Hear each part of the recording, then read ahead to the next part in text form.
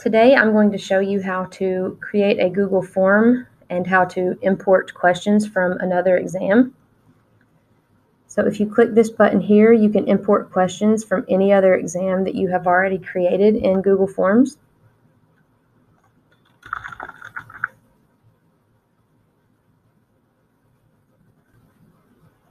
So I have selected the form that I want to import questions from, and I can click the box for the section and it'll select all of those.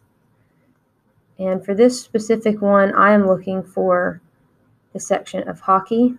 So I could click any of these other ones that I wanted to import, but when I find the section that I want, instead of having to click each individual one, I can just click the section and it will import all of these questions for me. Once the questions have been imported, you'll be able to see them here. You can click on them and click the answer key button to see what you've selected as the answer key. You can see here that this exam is worth 25 points, but I want it to be worth 100. So what I can do is go into each question and change the value, and you'll see it update here in the top corner.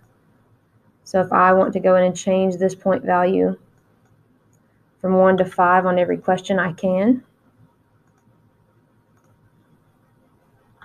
If you were creating a brand new form and not importing questions, there is an option right here on the menu button under Preferences, and you can make your default quiz point value 5 points, or 4 or 3, or whatever you wanted it to be.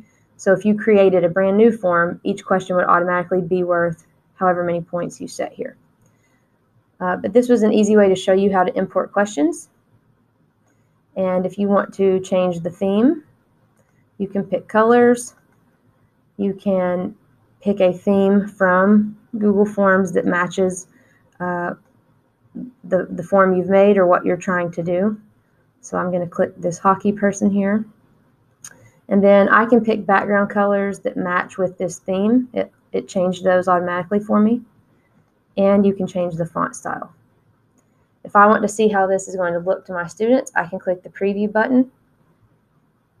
And if I need to change anything, I would click the edit pencil. So this was a quick run through on how to quickly create a Google form and import questions from a prior exam.